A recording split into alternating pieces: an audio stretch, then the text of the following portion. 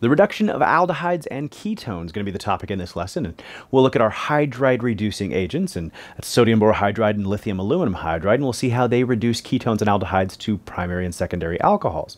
And then we'll also take a look at a special reduction using thioacetals and Raney nickels. That's going to lead to complete deoxygenation of ketones and aldehydes, similar to what we saw, as far as in result anyways, to the Clemmensen reduction and Wolff-Kishner reduction.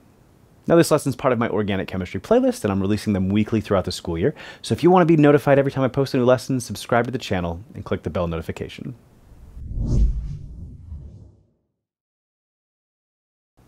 All right, so let's take a look here. So turns out we're not going to actually use a naked hydride ion, but it turns out that's a very instructive place to start. So that's what we're going to do. So if we had a hydride ion here, H with a negative charge, it is a very strong nucleophile, and that's what we've been talking about this whole chapter, is nucleophilic addition. And we've dealt with oxygen nucleophiles and nitrogen nucleophiles, and now what about a hydrogen nucleophile?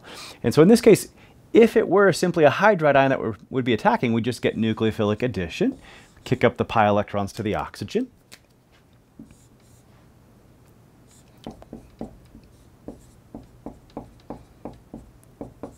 So, and similar to what we saw with the other reactions, we get an alkoxide with our new nucleophile attached, in this case just a hydrogen. So, and then from there, we're just going to get the alkoxide protonated just like we've seen. So, and I'll leave the source of that proton kind of blank here for a second. So, but in the end, so there's your result. And if you look, ultimately, to both sides of the double bond here, you've added an H. So it's really the addition of, you know, two H's, if you will, across this guy. And so there's our reduction result. And so it turns out if you start with a ketone here, you're going to get a secondary alcohol. So, and had we started with an aldehyde,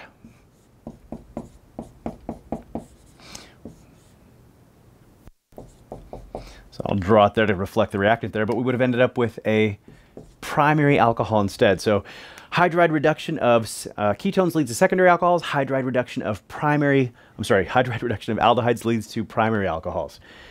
Okay, but it turns out here we got some problems mechanistically, because it turns out the hydride ion itself is actually too reactive. It's too good of a base. We're going to get some side reactions that are undesirable at this stage in addition to the one we want. And so we're not going to get a good yield of our desired product. And so it turns out we don't actually use just, you know, a free hydride ion. We use what are called our hydride reduction reagents here. And this is sodium borohydride, NaBH4, and this is lithium aluminum hydride, LiAlH4. You should also know that this guy's sometimes abbreviated as simply LaH as well. Again, lithium aluminum hydride. Okay. Now, these hydride reagents are the equivalent of having a hydride in the same sense that, like, a Grignard was the equivalent of having a carbanion. And so carbanions are difficult to form in most cases outside of the acetylide ion. And so instead, we usually have an organometallic, which is the equivalent of having a carbanion. Well, these are the equivalent of having a hydride ion, a hydrogen anion as well. And we can see in this case, we actually do have the hydrogen bonded to a metal. Well, with boron, it's not actually bonded to a metal, and it turns out the difference in electronegativity here is not as great as it is here, and as a result, this is not going to be near as ionic, not as much partial negative charge on the hydrogen, and therefore not as reactive. And so, in terms of reactivity, lithium hydride is quite a bit more reactive than sodium borohydride, as we'll see here. So, all right, so let's take a look here, going back to this mechanism. See how this really works if it's not working with a hydride ion here. So, well, it turns out one way you could look at this is you could look at this and say, oh, one of these hydrides is going to break off. So, and you might recall that boron and aluminum are notorious for violating the octet rule, only having 6 electrons around them. Well, here they've got filled octets. So having one of the hydrides break off and letting them go back, you know, boron and aluminum to their, you know, octet rule violating selves and only having 6 electrons, not such a big deal. So if one of these hydride breaks off, we'd have an H-, and then that H- could go and attack the ketone.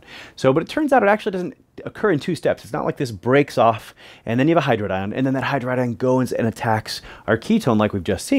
It turns out it all happens simultaneously in a concerted mechanism here. And so this hydride ion is breaking off and coming in and attacking all at the same time. That's what's going on. And if we did this here, obviously then we'd end up with some BH3 as a byproduct here, or in this case, ALH3 as a byproduct if we were using lithium aluminum hydride. So the other question, though, is going to go to where do we get the protonation step here from? And that's going to actually be a big difference here. So it turns out with lithium aluminum hydride, it is so reactive, so just like a Grignard reagent, that you can't actually mix it with anything protic.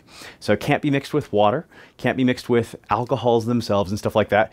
Otherwise, when this H- breaks off, it'll just act as a base and combine with H+ and form H2 gas and bubble right out of the solution. So if you want to make sure that lithium aluminum hydride here is acting as a nucleophile, nothing protic around whatsoever. So we're not going to typically draw the solvent here with lithium aluminum hydride, but in the lab you better for sure not use a solvent that is protic. So we're using aprotic solvents here, but also that means we have no source to protonate this guy if we use lithium aluminum hydride. And so what we typically do, so and I'll write LaH, sometimes you'll really commonly see it abbreviated that way again. So, but you've got to do an acid workup step just like we did with the Grignard reaction with lithium aluminum hydride. So, and when that's the case, well then, you know, your alkoxide is just going to get protonated by a hydronium ion in a separate step. So, cool. So that's the way it works. If you lose lithium aluminum hydride, you've got to do an acid workup step just like we had to with a Grignard reaction. So, but with sodium borohydride, you've got an option here. So sodium borohydride, much less reactive than lithium aluminum hydride. And so one, you definitely can do this exactly the same way. So, and do it in separate steps. And there's no problem with that. It's just not necessary though either. And so more commonly with sodium borohydride, instead of having a separate acid workup step, so it's low enough in reactivity that actually it doesn't have a problem with protic solvents. And so most commonly this reaction is done in ethanol. And so as a result, ethanol can be used as the proton source for protonating the alkoxide ion. And so if I draw out an ethanol molecule, so that's where we're going to get that proton in step number 2 here. So to make our final result. And obviously we'd form the ethoxide ion as well. So, but that's the way that would work. And again, in principle, you could do step 1, you know, NaBH4, step 2, H3O+, and maybe perhaps you'll see it that way. But much more commonly, you're probably just going to see it done in a protic solvent, most notably ethanol instead. And that way the ethanol can be the proton source to protonate your alkoxide, get your resulting alcohol product. Okay, so in this case, we've kind of summarized this nicely, and I'll just kind of formulate this once more back here. So aldehydes get reduced with either one of these reagents, sodium borohydride or lithium aluminum hydride, to a primary alcohol. And then secondary alcohols are formed when you reduce a ketone. Now, it turns out this is not only the necessary, you know, this is not all these guys reduce. So it turns out lithium aluminum hydride being more reactive, it can reduce, it turns out, and you'll find this out in the next couple of chapters. So carboxylic acids, carboxylic acid derivatives, a whole host of them. So, and it turns out there's a few of these carboxylic acid derivatives that are actually even more reactive than ketones and aldehydes. So, and it turns out, well, if sodium borohydride can reduce both ketones and aldehydes, and can, well, then it can reduce the more reactive carboxylic acid derivatives as well. And that includes acid halides and acid anhydrides. So whereas lithium aluminum hydride not only will reduce the more reactive carboxylic acid derivatives, it'll also reduce, you know, in addition to acid halides and acid anhydrides, it'll reduce carboxylic acids themselves and esters and amides in a unique way that we'll learn in the future as well. So for now though, if all we're dealing with is ketones and aldehydes, you're going to kind of view these as interchangeable. They will both reduce an aldehyde to a primary alcohol and a ketone to a secondary alcohol, no big deal. But in the next chapter, we're going to take the time to make the distinction between these two. And if you want to reduce, say, a carboxylic acid to an alcohol, you'll find out, nope, you got to choose lithium aluminum hydride. If you want to reduce an ester to a pair of alcohols, now you have to use lithium aluminum hydride. But for now, treat them as interchangeable if all that is on the table is ketones and aldehydes. So the last reduction reaction we're going to take a look at is reduction via thioacetals. And thioacetals are analogous to acetals, but instead of the oxygens, you're going to have sulfur atoms instead.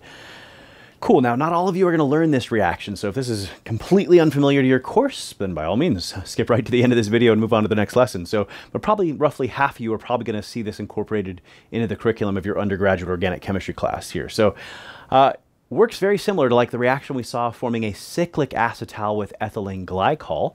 So, and the mechanism actually is totally analogous. So I'm not going to cover the mechanism again. We already covered the mechanism for forming acetals and stuff like that, but it's totally analogous. You'd end up, attacking with the sulfur here and protonating with whatever acid you use and stuff like that. And eventually this oxygen is going to get protonated twice and leave as water and so on and so forth.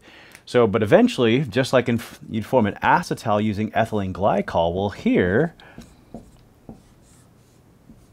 you're going to form a thioacetal.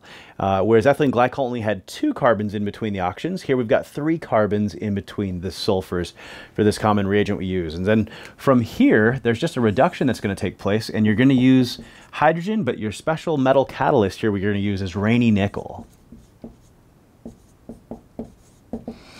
So, and in this case, it's going to reduce it all the way down to an alkane here. So we're going to place both bonds to sulfurs with bonds to hydrogens that in this case are not drawn in, but totally there. So if you notice, this functionally is accomplishing the same thing we saw with like the Clemmensen reduction and the Wolff-Kishner reduction, also which reduce aldehydes and ketones to complete deoxygenation, reducing them to the corresponding alkyl groups as well. Now, if you found this lesson helpful, would you consider giving me a like and a share? Best thing you can do to make sure that other students get to see this lesson as well. If you're looking for the study guide that goes with this lesson, if you are looking for practice problems on aldehydes and ketones, check out my premium course at chadsprep.com. A free trial is available.